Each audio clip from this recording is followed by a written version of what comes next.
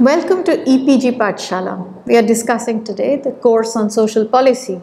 The module under discussion is Affirmative Action Policies.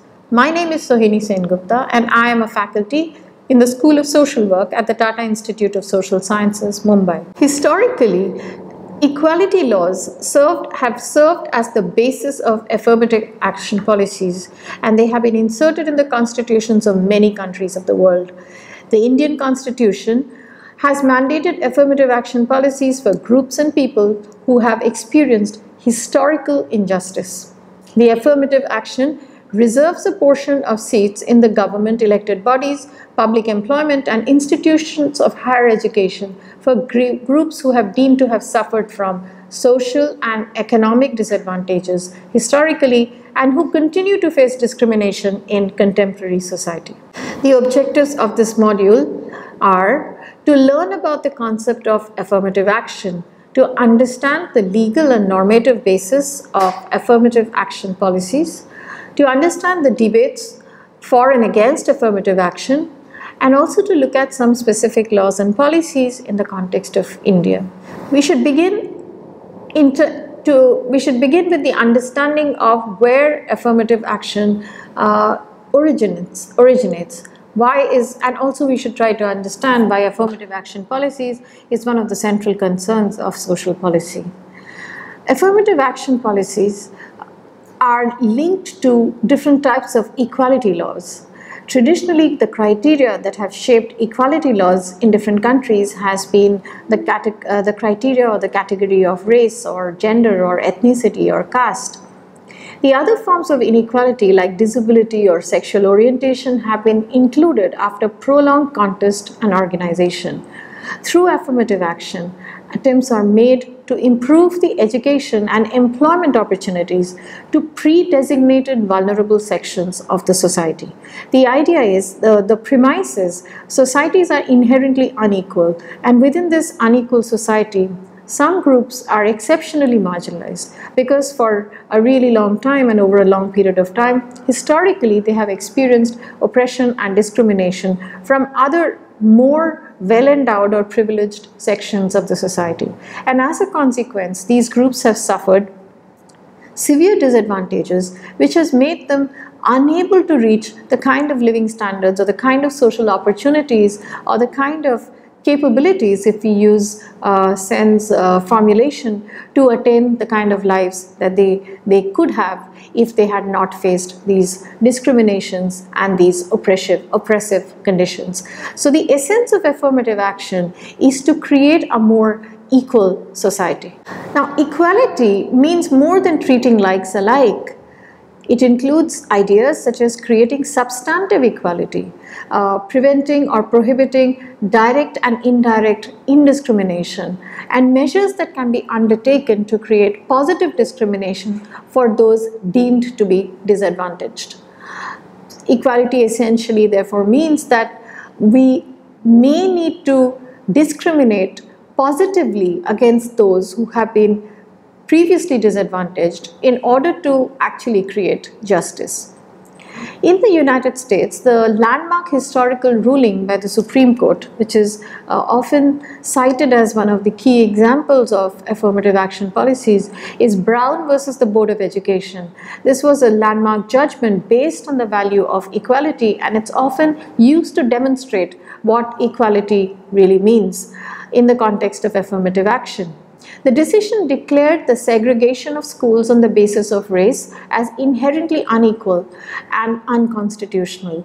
The judgment inspired the civil rights movement and the struggle for equal citizenship rights for all African Americans and other minority groups, and it defined broadly racial discrimination as unconstitutional. How are groups selected for affirmative action in the context of India?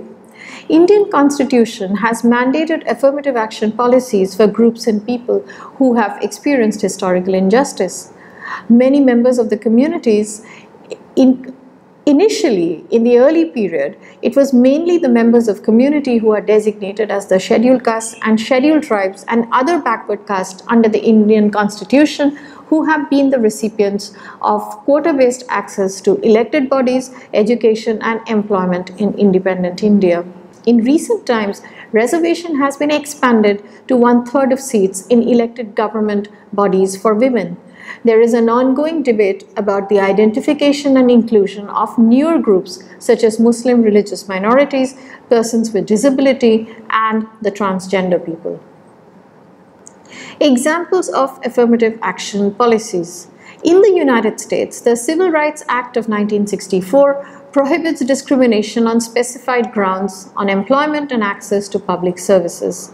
The Canadian Human Rights Act prohibits discrimination in employment and delivery of goods and services. In India, the affirmative action has created reservation in public employment and education. In South Africa, the Employment Equity Act, the Promotion of Equality and Prevention of Discrimination Act, is an example of a similar type of legislation which has been created to remedy the wrongs of the discriminatory apartheid era in the context based on racial discrimination that existed in South Africa till the 1990s. Equality laws of different nations are supported by various international conventions on human rights. These include International Convention on Civil and Political Rights, International Convention on the Elimination of All Forms of Racial Discrimination, Elimination of All Forms of Discrimination Against Women, Convention on the Rights of the Child, International Covenant on Economic, Social and Cultural Rights, and the Convention on the Rights of Persons with Disability. Who is bound by equality laws? Basically, what it essentially means that if international human rights laws, although many nations are signatory to it, eventually cannot have much effect unless national governments create legislation suitable to their context, informed by the broader values, ideals and goals of International Convention on Human Rights. Similarly, within national context, governments need to specify which institutions, which organizations, apart from publicly provided institutions, public services and public institutions are bound by such equality laws. While human rights at the constitutional level only binds the government, state, non-state entities such as the private sector are in some cases potentially or specifically bound by equality laws in national contexts.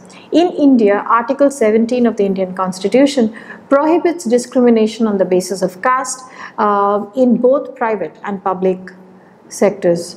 Exactly where is equality located in the Constitution of India? Article 14 states that the state shall not deny any person equality before the law or the equal protection of the law within the territory of India. Article 15 provides that the state shall not discriminate against any citizen and no citizen on the specific grounds be subject to any disability, liability, restriction or condition with regards to access to shops, public restaurant, hotels and places of public entertainment, the use of wells, tanks, bathing ghats, roads and places of public resort maintained wholly or partly out of state funds or dedicated to the use of general public. Article 16 provides for equal opportunity for all citizens in relation to employment or appointment to an office under the state and prohibits discrimination on the specified grounds in relation to state employment or office. The Constitution also allows for special provisions to be made for women, children, socially and educationally backward classes of citizen as well as the scheduled castes and the scheduled tribes. The Constitutional 74th Amendment 1992 brought in provisions mandating 1/3 reservation for women in local government bodies. What are the arguments for creating positive discrimination, which is essentially what affirmative action tries to do? One argument is the argument based on the experience of historical injustice and how national government and global international bodies and watchdogs, it is their responsibility to ensure that such injustices are not repeated in the modern context, and also reparations are made for these injustices committed to people. Remediation is defined as the moral justification aimed at righting past wrongs. It emphasizes corrective action to rectify unfair treatment by race, caste, ethnicity and sex. Reservation and quotas are some instruments that serve to compensate for social disadvantage and economic disparities and inequalities due to past and present discrimination. Therefore, discrimination based on any category, any criteria, is seen as the basis for creating remedial action. So remediation is one of the arguments that are made for why we need to have affirmative action policies. Economic efficiency provides a more instrumental justification. This argues that every society needs more people from all possible cultural and disadvantaged groups to join the workforce and contribute to the economy. Creating role models in the economy, what it basically means is when particular individuals from disadvantaged social groups succeed in doing well for themselves and improving their economic conditions, they act as a role models for other people, and this essentially prevents disaffection and creates social and political stability so that citizens continue to cohere and leads to a more cohesive nation. So the economic efficiency argument is essentially not just about achieving any high moral goal of righting past wrongs, but essentially to create a even or fair playing field for everybody in order for society to survive and society to progress and for everybody to basically be wealthy together. Diversity promotion is the third argument. This is another instrumental argument, just like economic efficiency, but the focus here is that the flow of educational benefits from highly diverse student bodies and richer learning environments. So diversity in educational environment, diversity in workplaces through affirmative action policy would actually benefit everybody because people learn from these different multicultural knowledge and experience that would hence come to these forums. The social justice argument emphasizes the intrinsic value of racial integration, elimination of institutionalized inequalities, and equity in democratic participation. The reservation policies in India are based on social justice concerns and are constitutionally mandated, expanding the context of people's choice or adding to their capabilities. The special provisions are made in the Indian Constitution for two categories of disadvantaged groups, primarily scheduled castes and scheduled tribes as specified by the President. If you look at the scheduled caste communities in India, and you can get this data from the Ministry of Social Justice and Empowerment's website, 1,208 communities are presently notified as scheduled castes. Groups notified as scheduled tribes number 705, and you can get this information from the Ministry of Tribal Affairs website. Within this, 75 communities are further classified as particularly vulnerable tribal group or PVTGs. Those notified as other backward caste OBC number 1,963. Socially and educationally backward castes or other backward classes are to be specified by the National Commission for Backward Classes under Article 341. What this essentially means is that individuals who identify as members of these broadly identified communities but they have to be notified as such in these special lists for them to become eligible for affirmative action policies. Communities such as any caste, race, tribes or groups classified under Article 341 of the Indian Constitution are deemed to be scheduled caste SC and referred to as that under Article 366(24). Communities classified under Article 342 of the Indian Constitution are deemed to be scheduled tribes and referred to as such under Article 366(25) of the same. So all those groups and individuals, all those groups who identify themselves as members of scheduled castes or scheduled tribes and hence to become eligible for affirmative action policies would have to have their names listed under these concerned articles in the Indian Constitution. Some of the characteristics of scheduled tribes identified by earlier government committees include distinct cultures, geographic isolation, and backwardness. The scheduled tribe number 104.3 million people and comprise 8.6% of the nation's population and live mostly in central and northeastern parts of the country in rural areas. The scheduled caste communities is more widely dispersed among states, and they are present in both rural and urban areas. Reservation in government bodies. Article 330 of the Constitution provides reservation of seats in the House of Parliament for scheduled castes and scheduled tribes people. Seats in the state legislative assemblies are reserved for these groups under Article 332. Reservations are also provided in rural and urban local bodies under Article 243D and 243T respectively. Let us look at the constitutional debates about identifying people as become eligible for affirmative action. In the constitutional debates that took place in the 1950s, some speakers argued that the preferential treatment should be directed towards all those who are economically poor.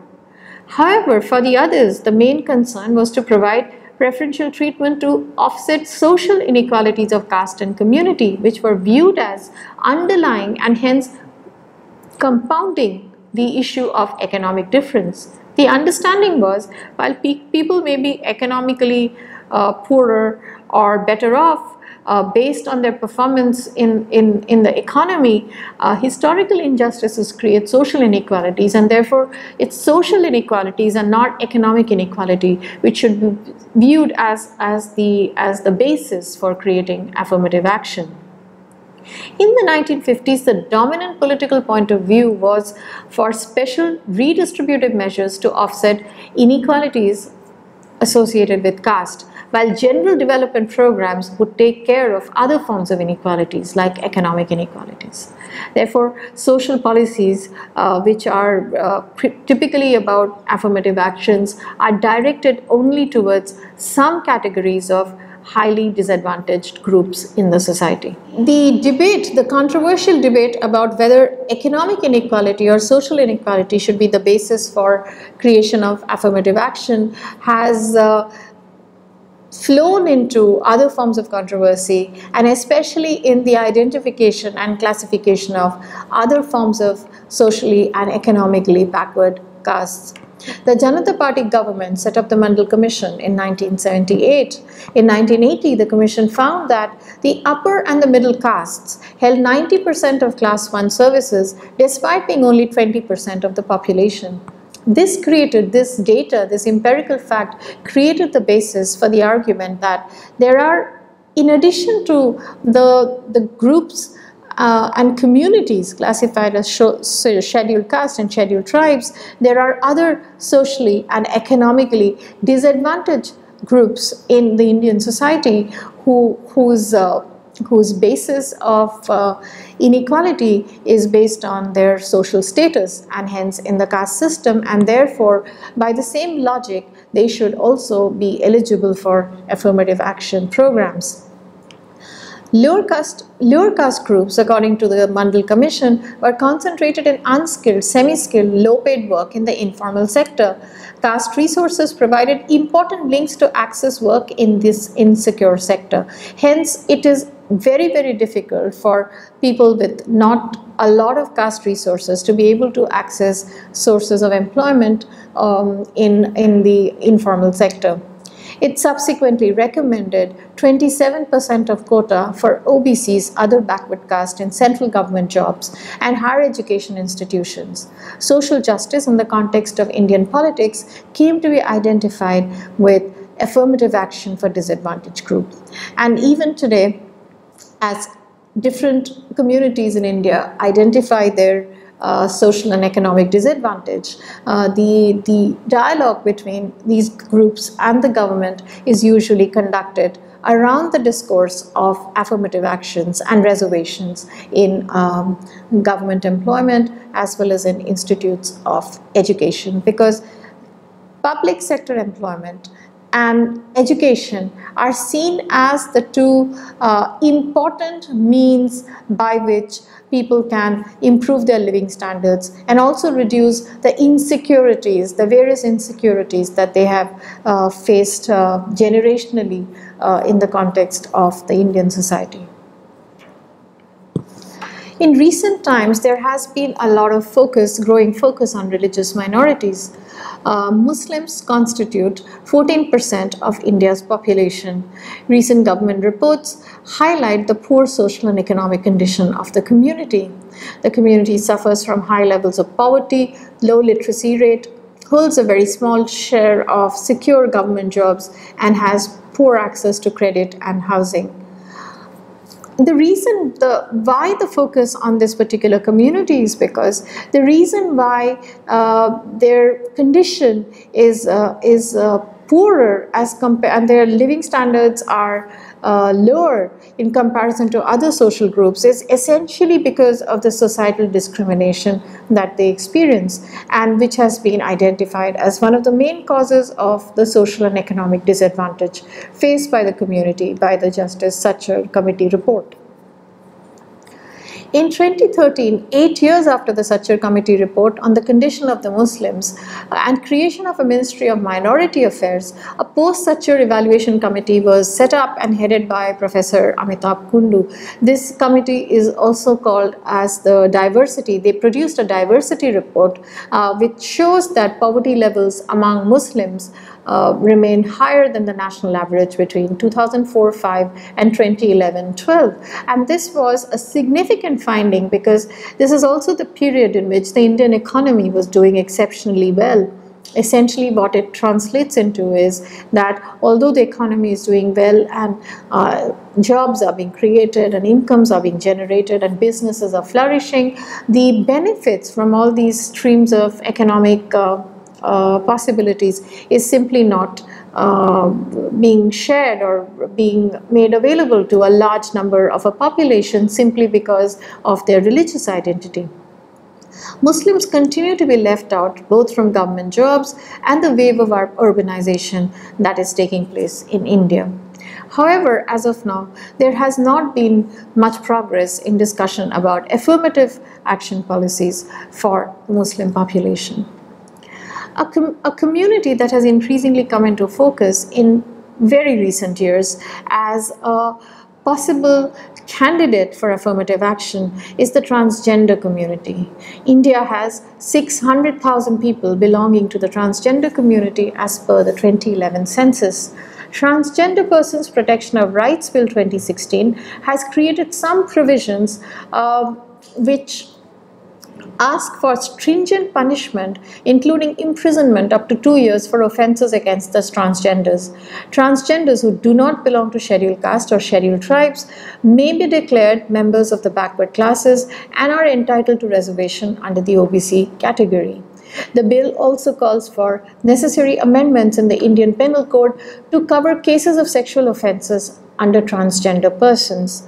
The transgender community have also historically experienced a tremendous amount of discrimination and harassment and crimes committed against them.